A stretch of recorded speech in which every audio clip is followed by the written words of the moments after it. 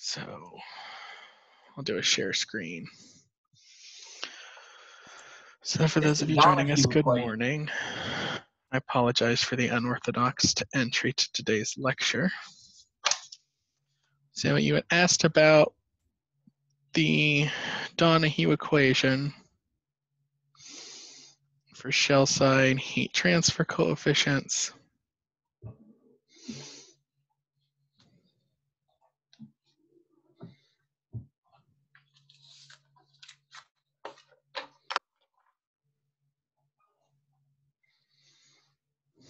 Where we were looking at for applying the Donahue, Nusselt is equal to HO DO over K, 0.2.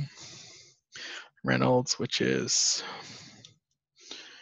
ChE DO over mu to the 0.6, Prandtl to the 0.33, and then this viscosity thing, right, to the 0.14.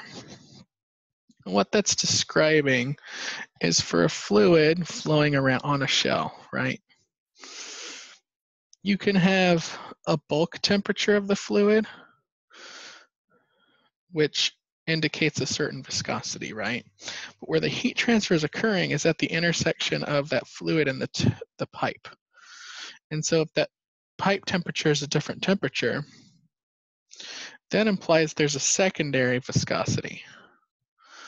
If those, especially if the temperatures are very different, right? If the fluid on the inside is much hotter than the fluid on the outside, that viscosity is going to be a lot lower. And vice versa, if the fluid on the inside is much colder, that viscosity is going to be a lot higher. And so this mu W is essentially the viscosity of the shell side fluid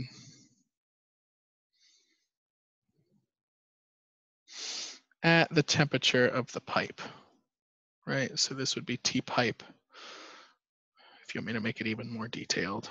And this is T of shell fluid. So it's essentially a small correction factor because, once again, it's up to the 0.1 power to account for if there's drastic changes in fluid viscosity. Did you have any other questions, Mitch? Yes, sir. Go for it.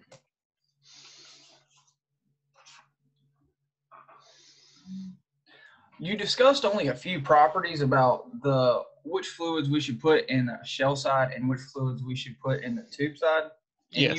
You said 4 properties. Is there any more specifics you would say we should put in a tube rather than put it in the outside? You said viscosity, corrosive. Yeah, I gave you a few kind of rules of thumb.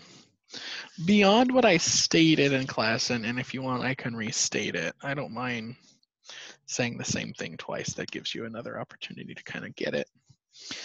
So we said for high velocity fluids,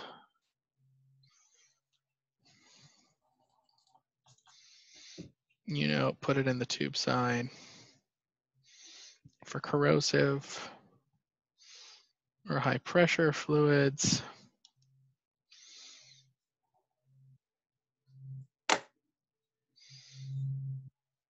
put it in the shell side. And for high viscosity fluids, tube side. I can't talk and think at the same side and write.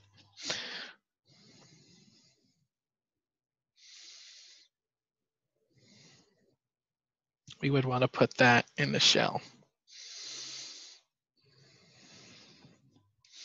And beyond that, the best thing you can do is if you have, fluid A,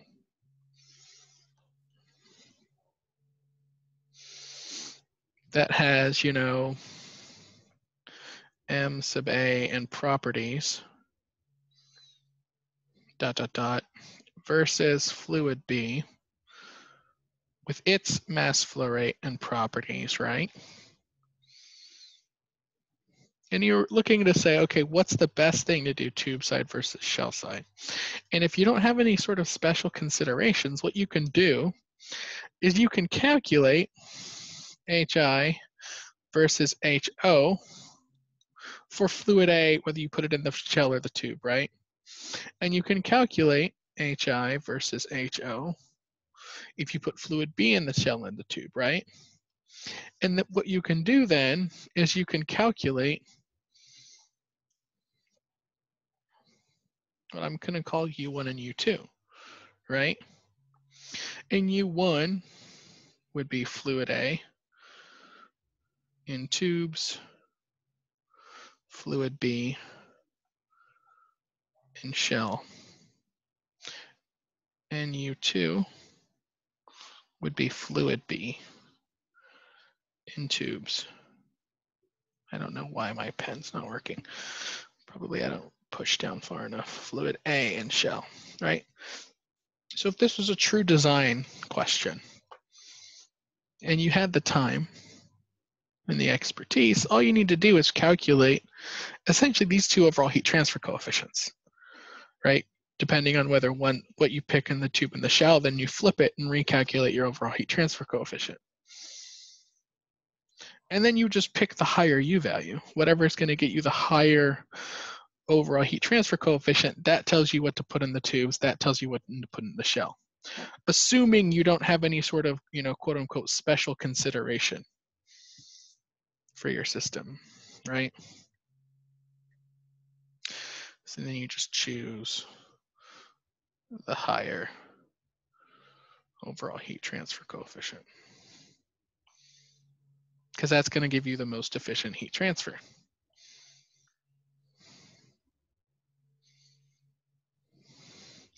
The only thing I would say is you have special considerations when, I'll say special if I could spell, considerations exist with fluids involving phase changes. And we'll get to that later today. Right, so if you have something evaporating or condensing, that's going to change your answers, right? And at the same time, if you have a reactive system, right? So if you've got, a chemical reactor that's also being designed to operate similar to a heat exchanger, for example, I can very easily imagine kind of like a shell and tube heat exchanger where, here, I'm going to put the shell here, where I've got a bunch of tubes that are full of packing. So I'll say, tube in here, tube out here. And then for my shell side, I would have some sort of boiler feed water, and then some like medium pressure steam. And in these types of situations, what you have is you have a bunch of tubes full of catalyst.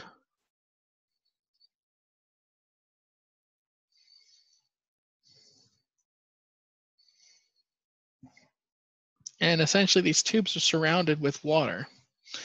And so as the reaction proceeds, if it's assuming this is an exothermic reaction, that heat that is produced by the reaction is then transferred to the boiler feed water, which leaves the process as medium pressure steam. And so you can have this reactor that's really designed as a shell and tube heat exchanger, right? Because you want to make sure that the temperature in your reaction system is, properly controlled. And the best way to control that is definitely through a pressure control system. Right, so if you set the temperature of the steam to be released by the pressure, you can regulate the heat transfer as well as the actual reaction temperature as it proceeds. And so there are instances such as that where this kind of U analysis isn't going to apply. So long answer, I'll admit, but very important nonetheless. Any other questions? I appreciate your questions, Mitch. Any other questions from anybody else? And I'm happy to clarify any points that we've discussed these past couple weeks.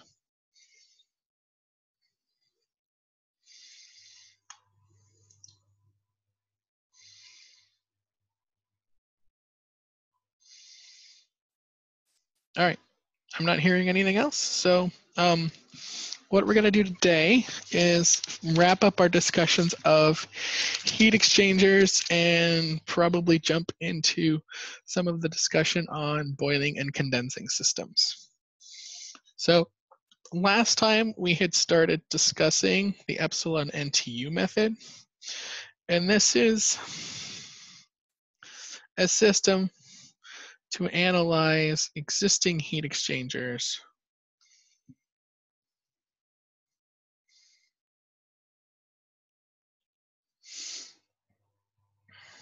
to identify their effectiveness when put into surface.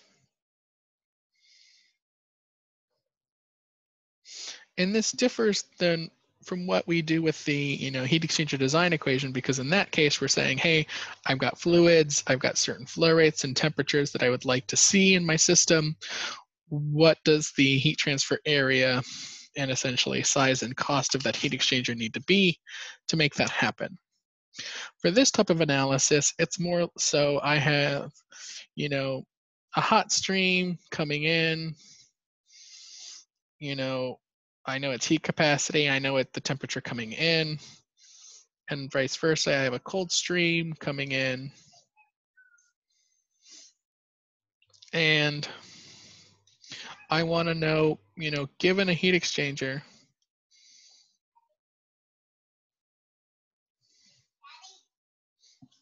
hold on, buddy. Given a heat exchanger, what's the expected outlet temperatures?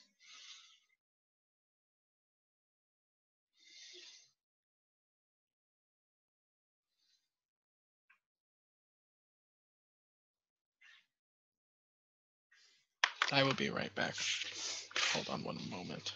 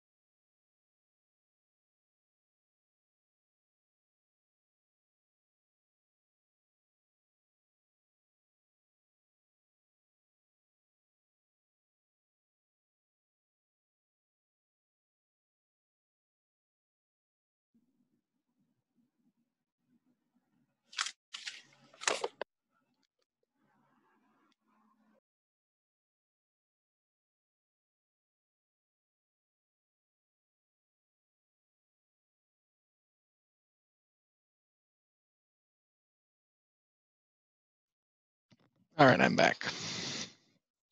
So, epsilon NTU method, given a heat exchanger, what are the expected outlet temperatures? Based off of two values, the first one being NTUs, or the number of heat transfer units in an exchanger, which we can calculate as the overall heat transfer coefficient U times the heat exchanger surface area A divided by the MCP min involved in my process.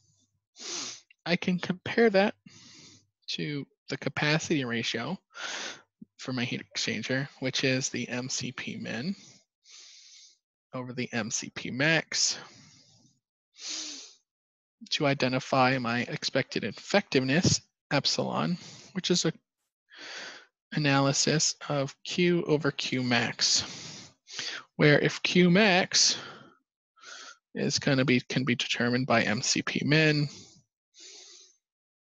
times THN minus TCN. And the actual Q, such that I can also calculate epsilon as TH out minus TCN over THN minus TCN. So right at the end of class, we started an example looking at the epsilon NTU method, where we had a hot stream of oil coming in at 30,000 kilograms per hour and a cold stream of water coming in at 2,400 kilograms per hour. The heat capacity of the oil was approximately 2.3 kilojoules per kilogram Kelvin, and the heat capacity of the water was 4.18 kilojoules per kilogram Kelvin. And if the T hot in was approximately 110 degrees, and T cold in was, I think, 25 degrees, what would be the expected outlet temperatures? So I'll say THI equals what, and TC out equals what. And I also stated that UA given was 3.89 kilojoules, or excuse me, kilowatts per Kelvin.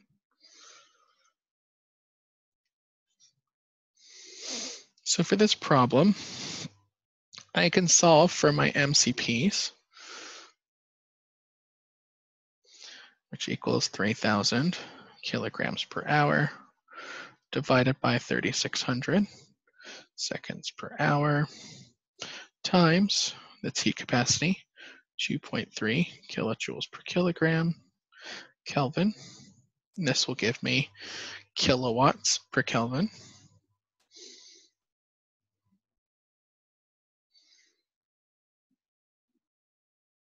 So I got about 1.92 kilowatts per Kelvin.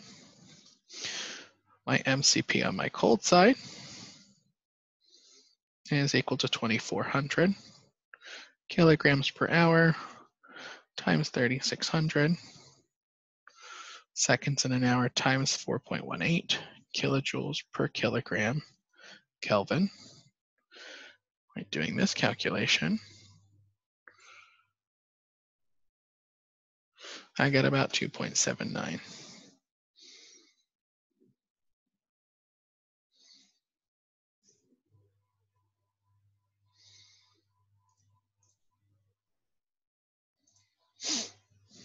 Which tells me my MCP min is my hot side fluid, which means in this problem, the number of heat transfer units available is going to be 3.89 kilowatts per Kelvin divided by 1.92 kilowatts per Kelvin, which is equal to about 2.03.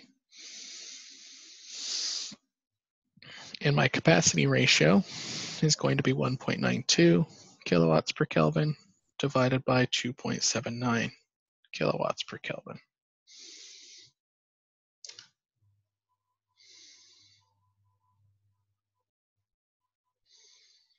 Or about 0.69. So I can solve for my epsilon using figure 15.8.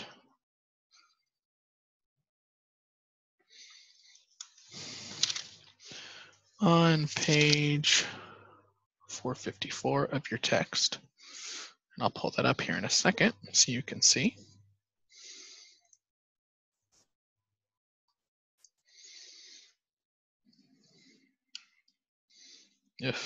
Uh-oh, come on. Pen.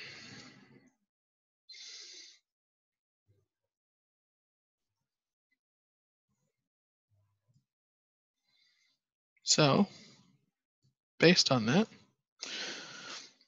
my number of heat transfer units was 2, and my capacity ratio here was about 0.69, so probably in between this 0.6 and 0.8 curve.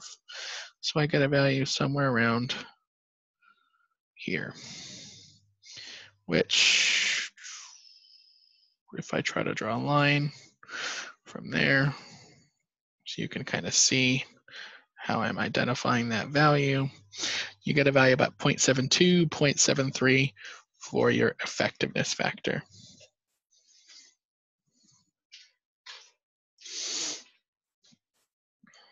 So with that effectiveness factor in hand, I can then solve for my outlet temperature. So I'll say it's about 0.73, which is equal to TH out minus TCN over THN minus TCN, or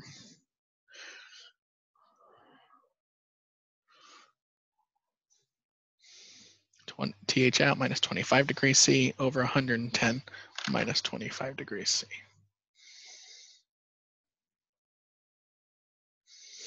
So we get a TH out of approximately 87.1 degrees C. So I know I kind of flew through that problem, so let me zoom out so you can all kind of see the calculations. Make any note updates. Do you guys have any questions on that, or do you kind of see how I was able to use the epsilon NTU expressions to solve for that outlet temperature?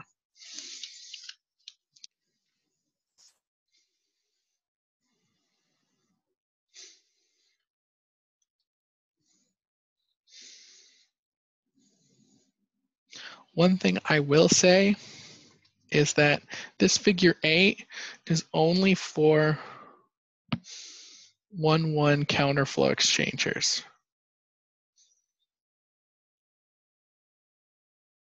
So if you have like a shell and tubes, weird double pipes, cross flows, anything like that, you're going to have to identify the effectiveness curve for that particular exchanger.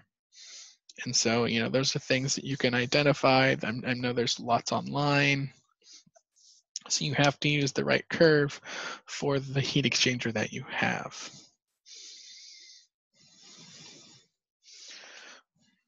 So my next question to you all would be, how would I find TC out based on this?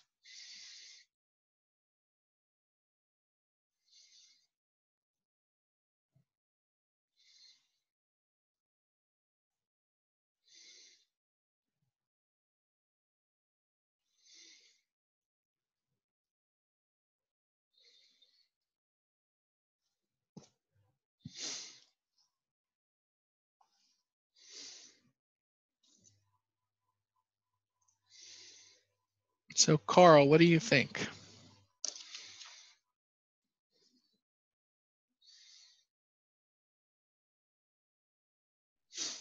I'm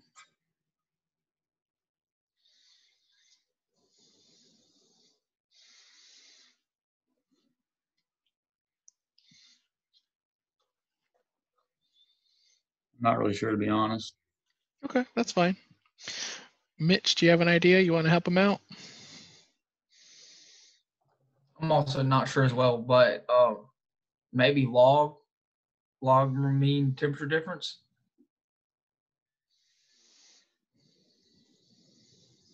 You're on the right track. So the best way to do that is with this outlet temperature in hand, I can then solve for QH as MCP, THN minus TH out.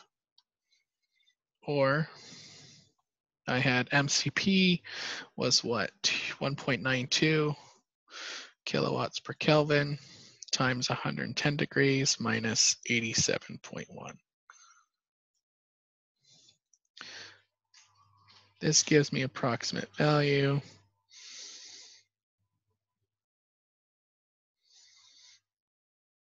of essentially 50 kilowatts. And since I know QH is equal to QC, that means QC is also equal to 50 kilowatts, which is equal to MCP C times T cold out minus T cold in. And with this in hand, I can then solve for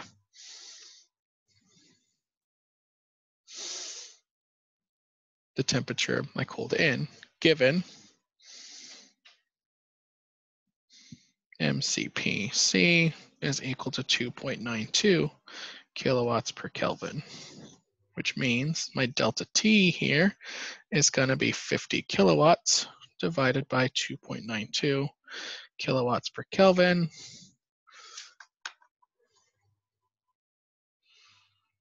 or 17.1 degrees.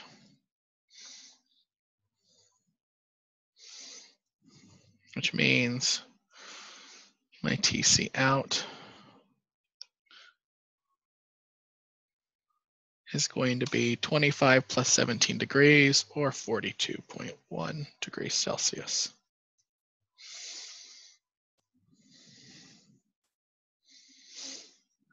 So it's just applying my thermodynamic principles.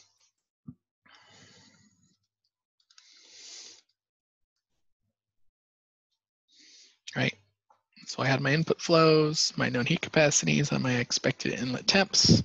Based on the current design of the heat exchanger, if I put these fluids in, these are the temperatures I would expect to leave the unit operation.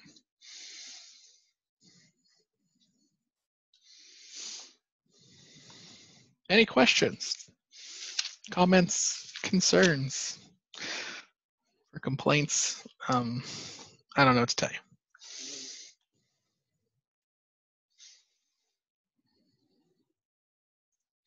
All right, there's a couple things I want to identify before we finish and wrap up our discussion on heat exchangers. The first one is a discussion on cross-flow exchangers. So like the name implies, a cross-flow exchanger, if you can imagine a tube bank where fluid is flowing perpendicular over and under those pipes, we would consider that a true cross-flow exchanger.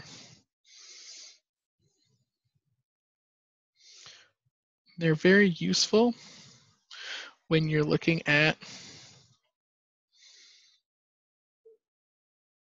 running heat transfer involving gases.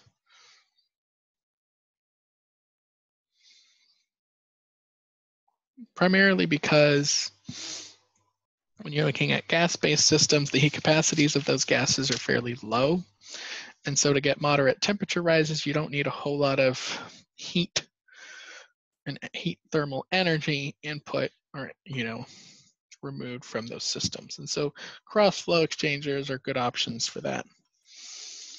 And so when it comes to cross-flow, they operate similarly than shell and tube.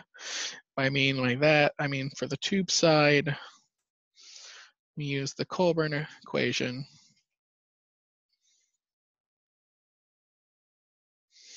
Right?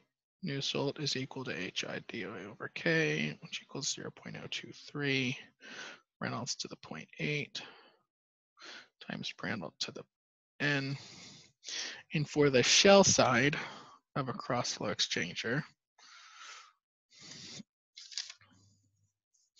we have Nusselt again, which is equal to HO DO over K, which equals to 0.287 times DO G over mu to the 0.61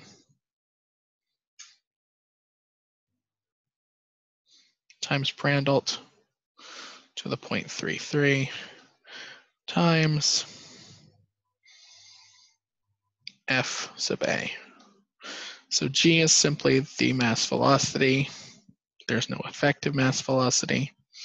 But F of A is known as the arrangement factor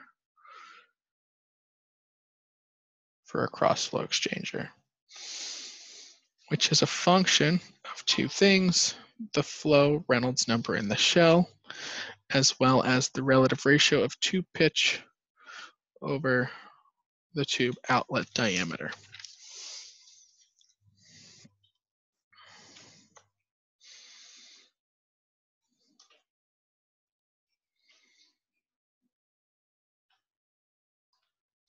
And for an idea of some of these values, see table 15.1 on page 452. I will share a picture of what that looks like. They're not major changes unless you're looking at really low Reynolds numbers.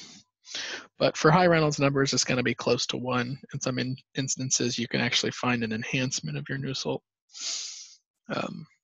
due to the arrangement factor.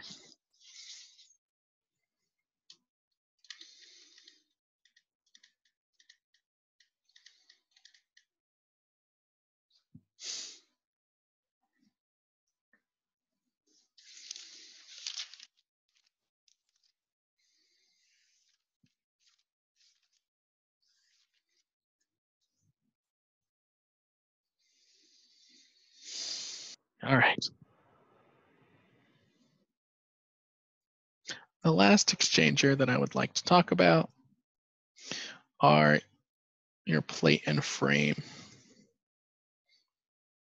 heat exchangers.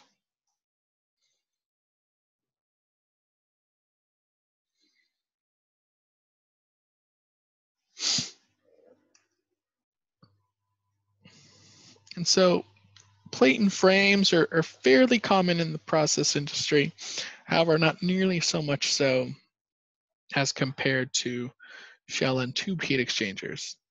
For these, hold on, buddy. For these, give me 1 second.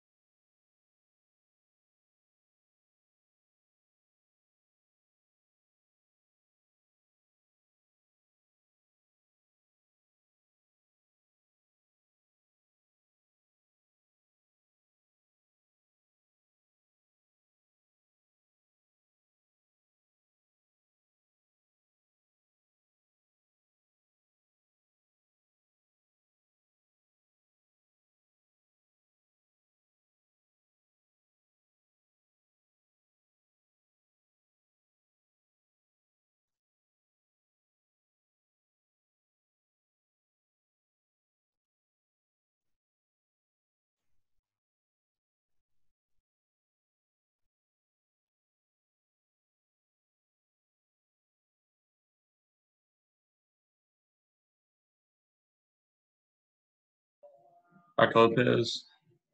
Well, it needs to be my mic. I couldn't hear you.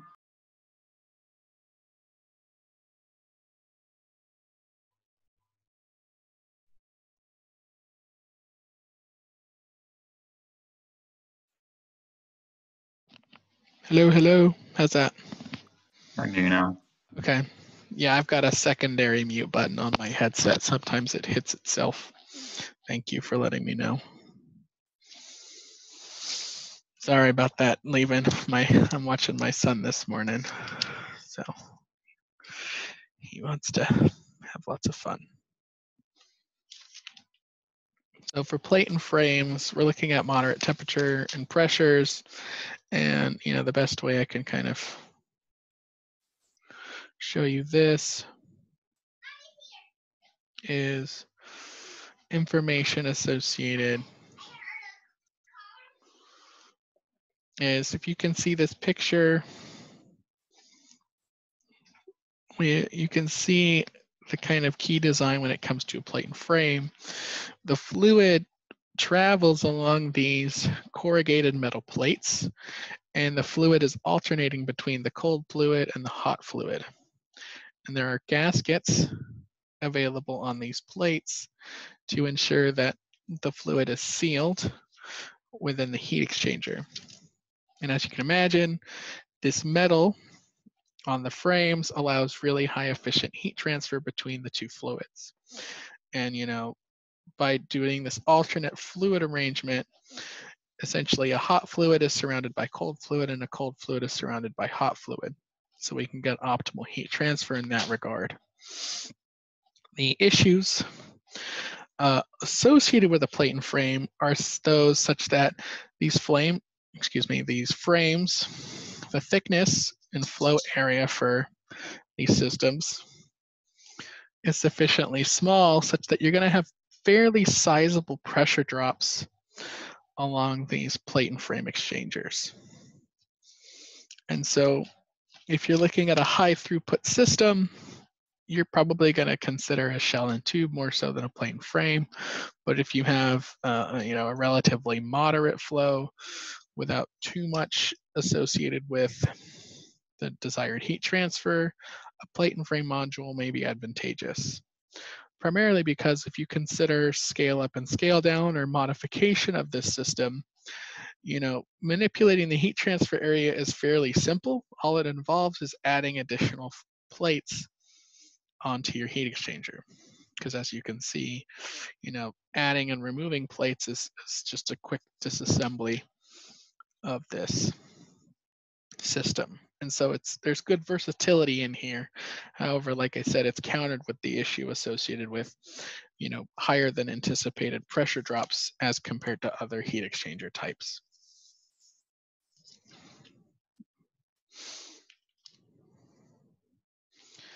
And when it comes to looking at the heat transfer coefficients for these plate and frames, you can see the equation here, where Nusselt is a function of h times the effective diameter. Now, we're not looking at tubes, so there's no real diameter. We're looking at an effective diameter over the thermal conductivity, where that effective diameter is simply 2 times the plate spacing, or thickness for flow. And that is equal to 0.37 times your Reynolds number of the fluid to the 0.67 times Prandtl to the 0.33. So you can kind of see all these Nusselt numbers have that same form. However, depending on the actual nature of the heat exchanger, the empirical constants involved in determining Nusselt change.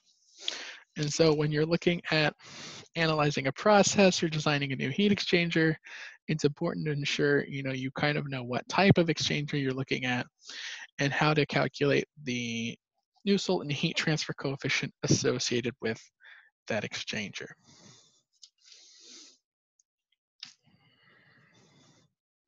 Any questions on the plate and frame? Do you guys have a reasonable understanding after my explanation on how these kind of work? There's a lot of nuance when it comes to these plate and frames. I have an old PowerPoint from an AI-ChE meeting. If I can try to find it, I'd be more than happy to post it for you guys to review. Dr. Lopez, Of course, go ahead. what is the effective diameter for the plate and frame exchanger again? It's essentially double the plate spacing.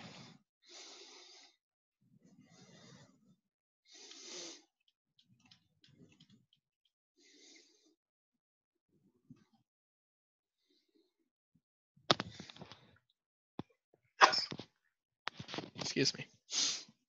Any other questions?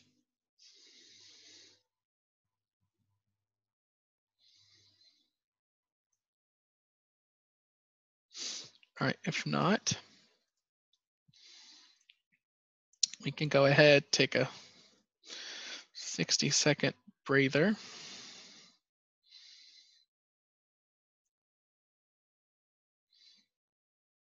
And we can switch gears to talk about our next module section, which is that for I have to scroll down, sorry. Boiling and condensing. Now, there is one example in the lecture slides on plate and frames. I'm going to go ahead and work that out separately because I wasn't able to get it to it for the section 2 of this class. And I'll just post that video of me working that example on Blackboard, probably either this afternoon or tomorrow morning. And it's also, if you're interested in doing it yourself, that example is essentially a rehash of example 15.5 in your text on page 457 through 459.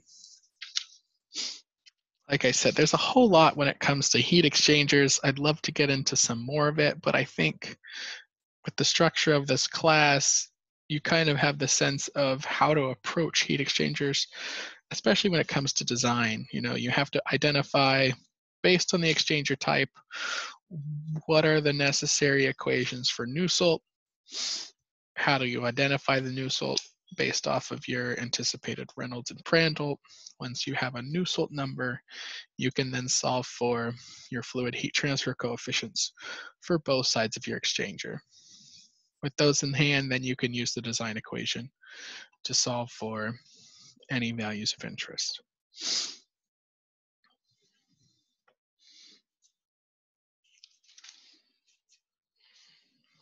All right.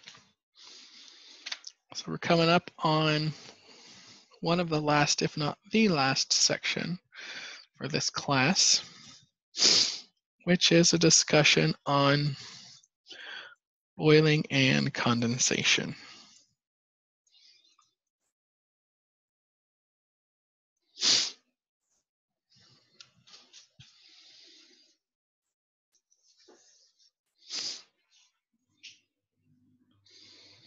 So when analyzing a system involving boiling and condensing,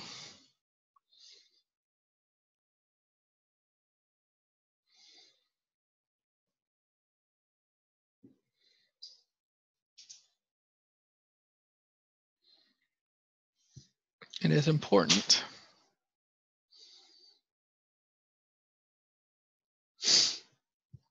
to note the influence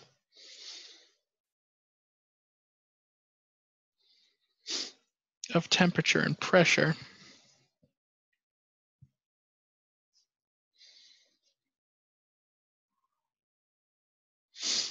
on vapor-liquid equilibrium.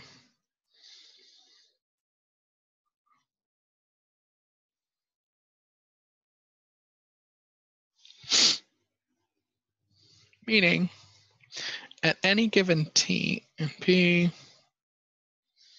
or temperature and pressure,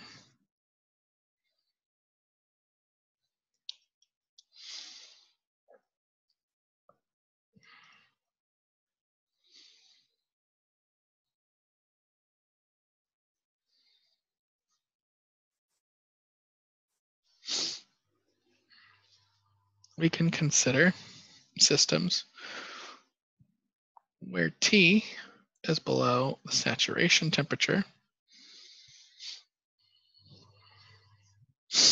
P vaporization is greater than 0, and the vapor pressure is less than the saturation pressure. Meaning, a good example of this, instead of flow through a pipe, I have water in a pot.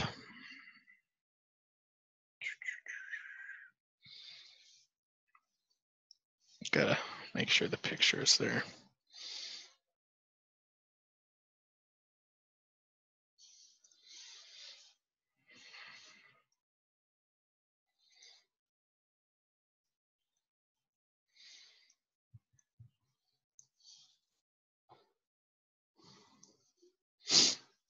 For, looking at a system or a pot of boiling water,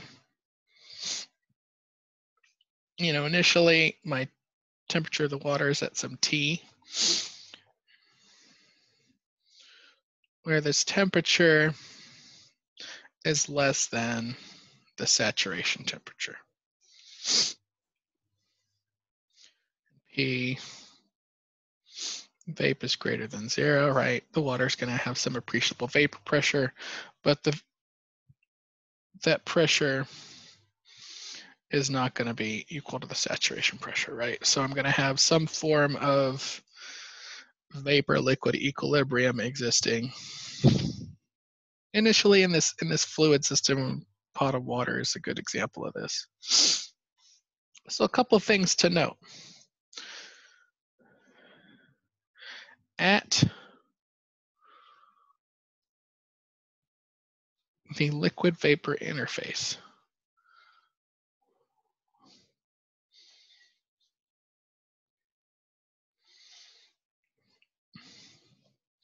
what type of equilibrium do we have?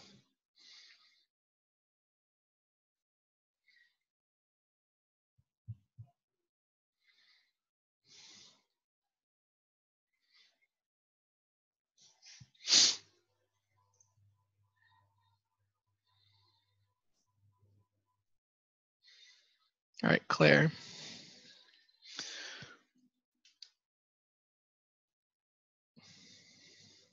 What type of equilibrium do we anticipate at the interface?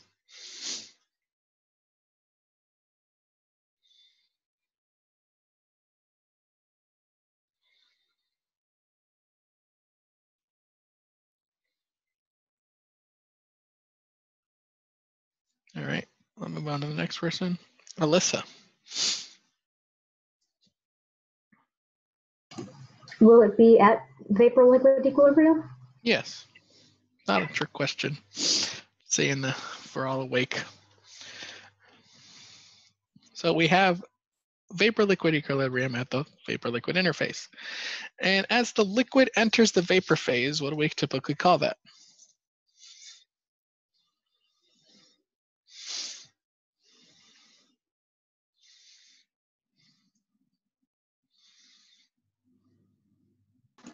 Boiling or vaporization? You typically call that evaporation. So I would say evaporation occurs at the liquid vapor interface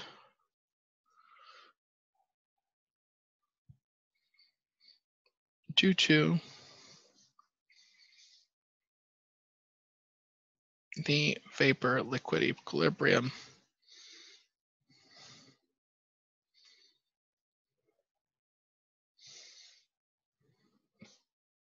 within a steady state system, because we don't always have equilibrium.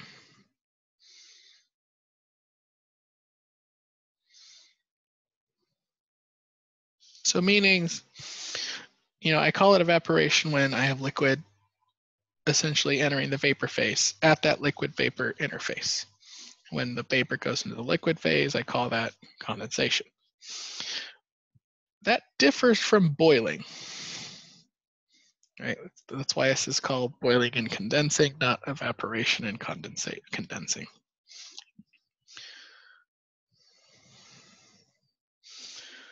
And so how does that differ from boiling?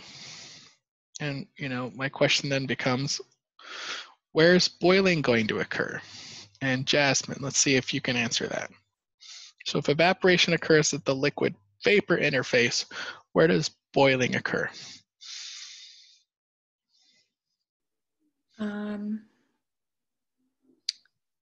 Before it reaches that saturation temperature, maybe?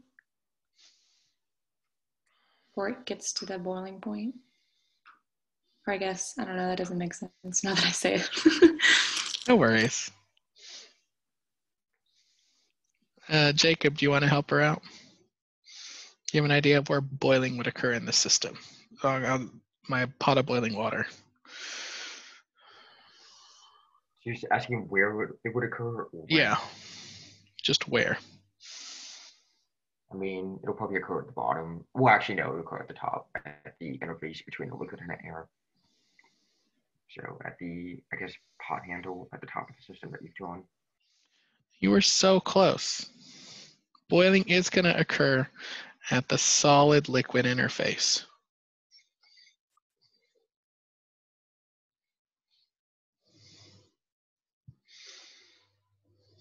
Or I should say boiling occurs at the solid liquid interface.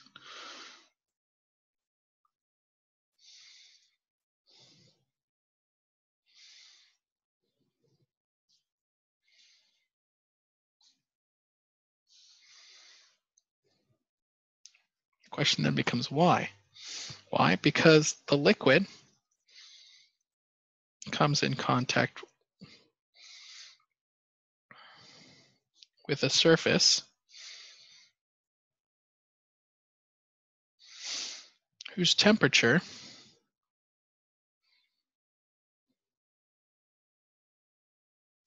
T sub S is greater than that liquid's saturation temperature.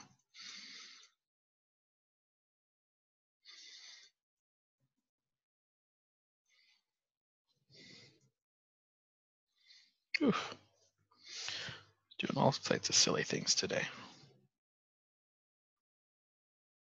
What I mean by that then, if I look at the system and if I'm going to say boiling is going to occur, the temperature here, T sub S, is going to be greater than the T sat of the water in that system.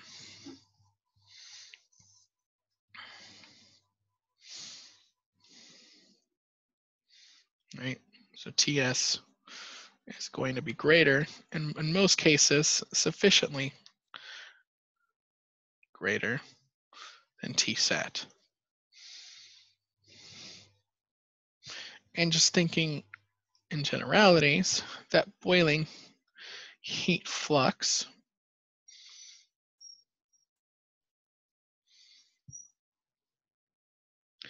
can be described in part by Newton's law of cooling.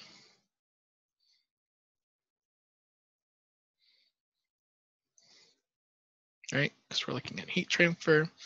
The driving force for heat transfer are temperature gradients. And so I can say Q of boiling is equal to H times Ts minus T sat, or H times delta T excess, or the temperature gradient in excess of the saturation temperature.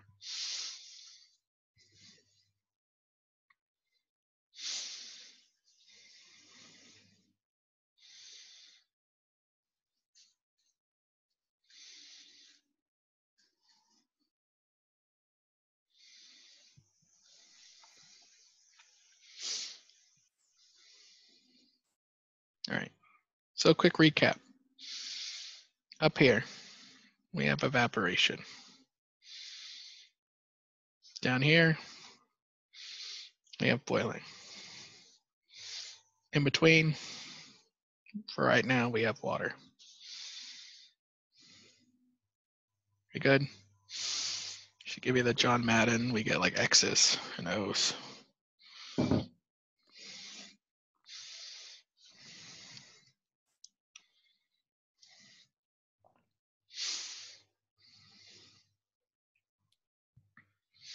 So boiling, because engineers like to be complicated, can be broken up into several classifications.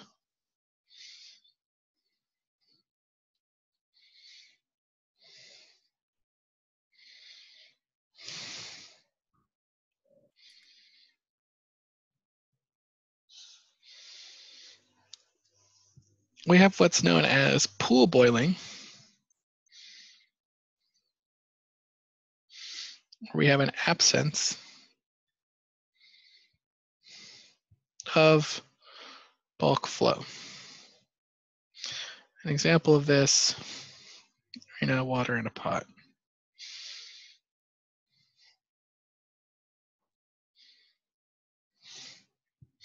This is differing from flow boiling,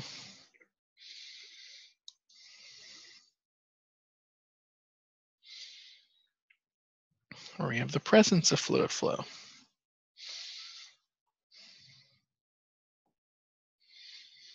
This is our famous flow in a pipe or heat exchanger.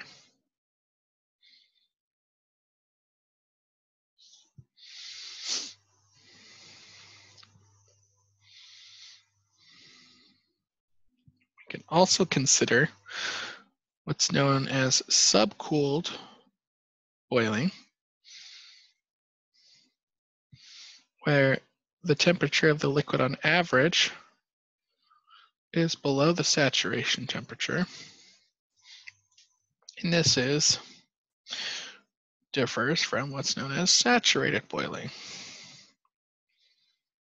where the temperature of the liquid on average is approximately the saturation temperature.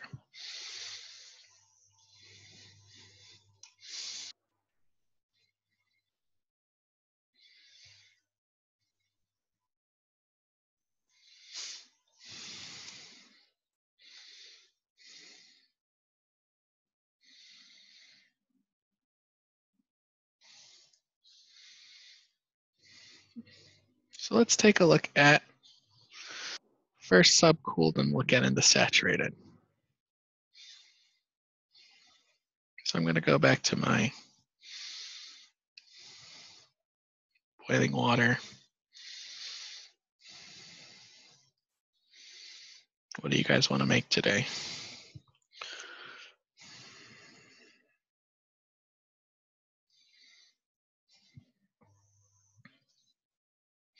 And I'm going to say TL is less than Tsat.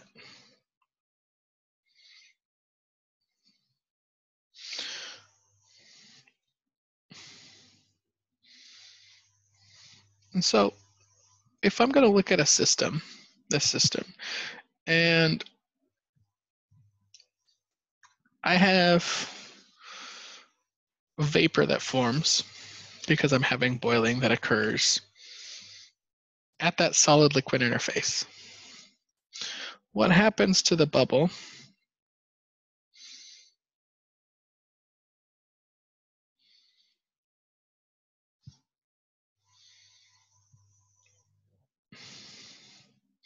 in this subcooled boiling system?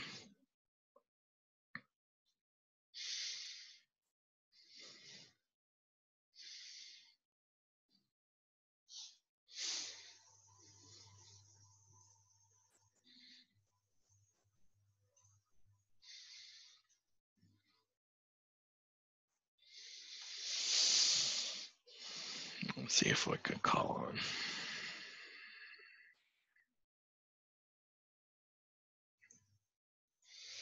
So let's say, Pratik, what do you think is going to happen to the bubble? I think the bubble is not going to rise above the surface since the temperature average is less than the saturated temperature. Okay, so it's not, so is it going to just sit on the bottom? I think it's going to be somewhere in between. So all right, so the vapor bubble is going to form. Is it going to stay still or is it going to start floating up? I think it's going to start floating up, but it's still not going to All right, so what happens when it floats up?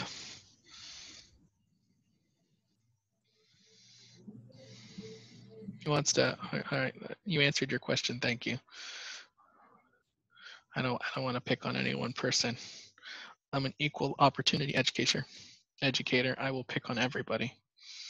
So, Mackenzie, what do you think is going to happen as that bubble floats up? That it might expand a little bit. So the bubble's going to expand? Yes, sir. How is the bubble going to expand? That I'm not sure about. No worries. I'm just curious. Mitch, heat transfer, that's a good answer. All right, so I got a vapor bubble and I've got liquid. Which is going to have the higher temperature, the liquid or the vapor bubble? Kamisha, which is going to have a higher temperature, the vapor bubble or the liquid? I'm sorry, can you repeat your question? I couldn't hear you. It was coming in and out. Oh, okay, I think my computer's going into dumb battery mode. So what is going to have a higher temperature, the vapor bubble or the liquid?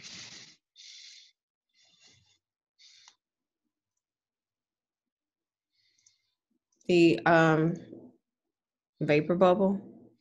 Okay, so is heat transfer going to go into or out of the vapor bubble? So I guess is heat going to go into the vapor from the liquid, or is heat going to go out of the vapor into the liquid? Out of the vapor into the liquid. All right. Wonderful. So next question then becomes for Cameron, what's going to happen to that vapor bubble as heat leaves it and goes into the liquid?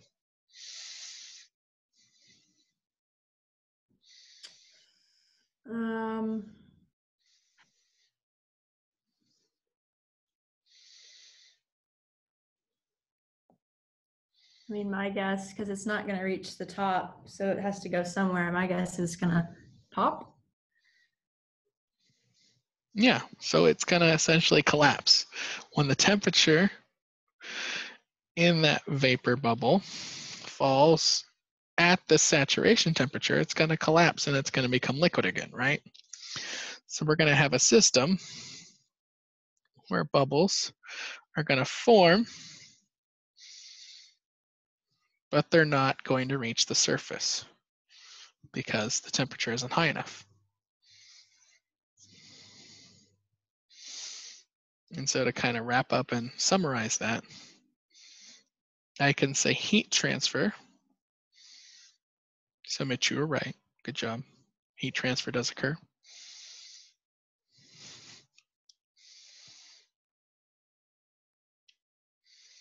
From the vapor bubble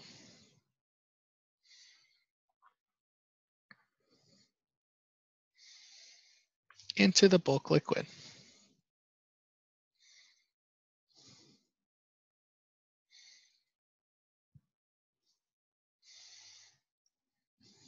However, the vapor will eventually condense and the bubble will collapse.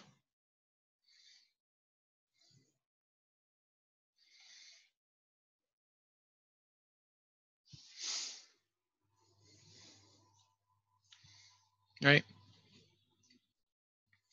And so we call this nucleate boiling. The bubbles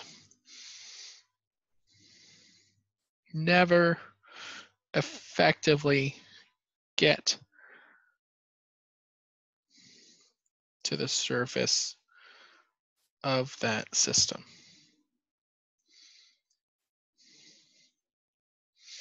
And so what we also find is that this form of heat transfer, this nucleate heat transfer due to nucleate boiling, is how the liquid, or I should say how the bulk fluid, gains a majority of its heat.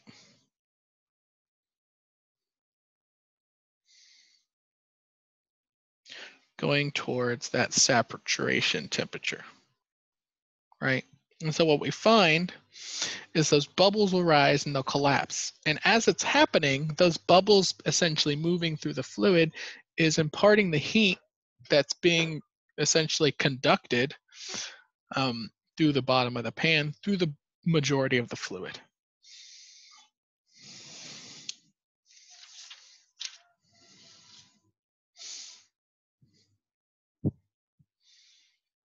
And so what we find is that boiling in this system, when we're really looking at pool boiling, but it's the same for flow boiling, it exists in these stages. And so nucleate boiling is one of the primary stages. And I would argue one of the most important.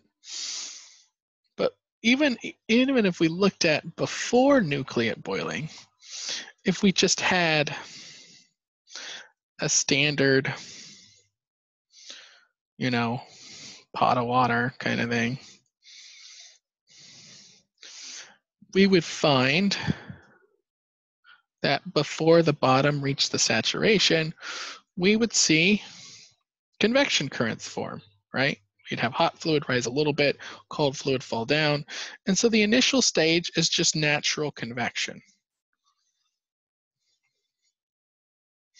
Then what we find is once the T of essentially the fluid temperature at the bottom reaches that saturation temperature, then we progress to the nucleate boiling stage.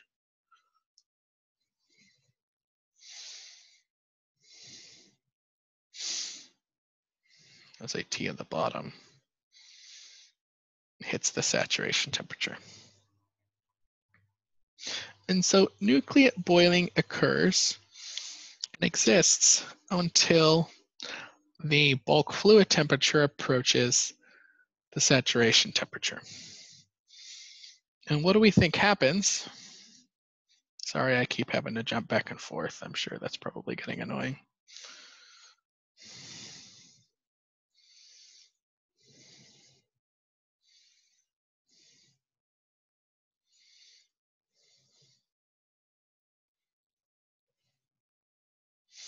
And that the average temperature equals the saturation temperature.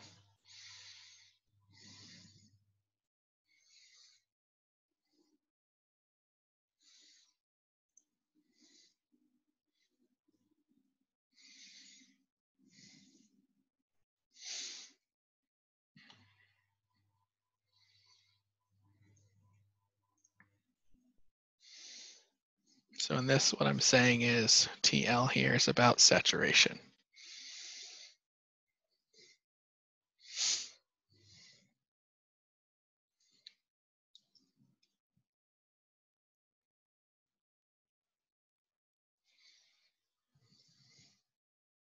What do I expect to happen to my bubbles now?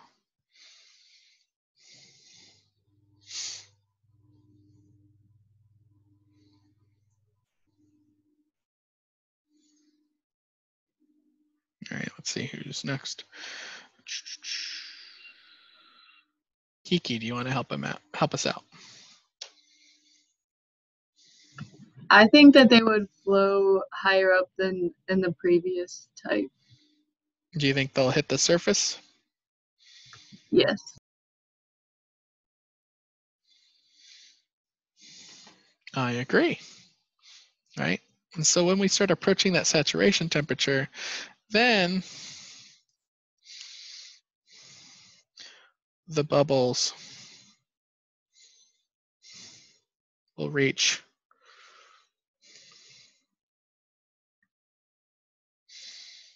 the liquid vapor interface.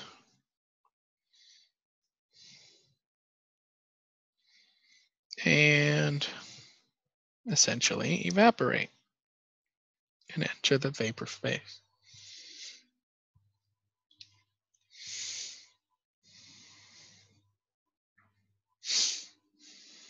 So we're about out of time. So I'm going to leave you with one question. And it's with this. What happens if I continue to hate the fluid?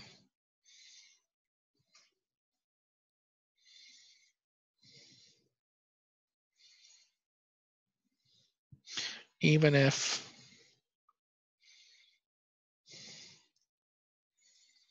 TL is about T set.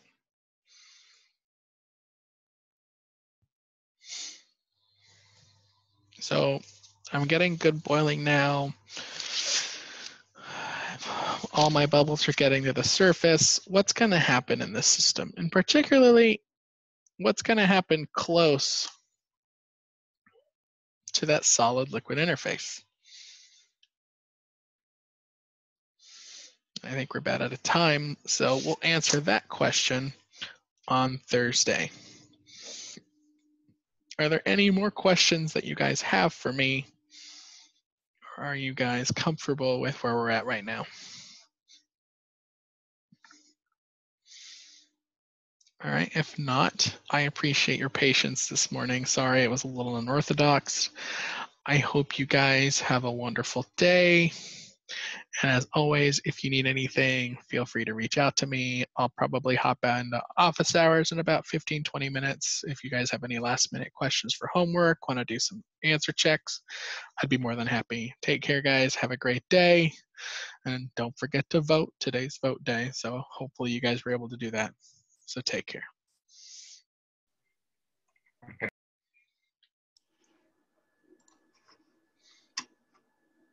Is this like nuclear engineering?